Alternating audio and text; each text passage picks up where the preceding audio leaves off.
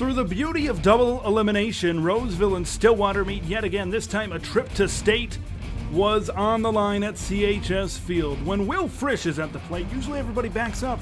He fools everybody, lays down the bunt in the bottom of the first, squeezes the very first run of the game home. Everybody's pumped up about that one. Still in the first, it's Kane! It's Kane! John Kane into the gap in left center. Not one, but two ponies trot home.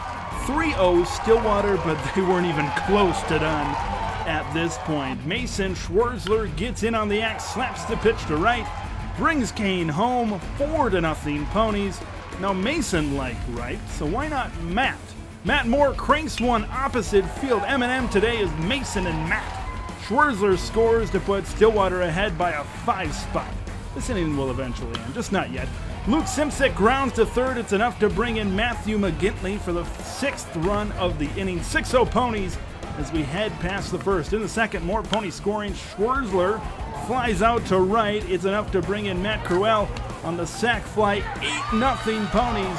Not to do, but the Raiders would not go quietly. They put 3 on the board in the third and prevent any more in the bottom half of that frame because Alec Curtis decides to grow wings. An amazing diving catch keeps it a 5-run pony lead after 3. The Raiders keep on inching closer. It's just an 8-6 advantage for the ponies.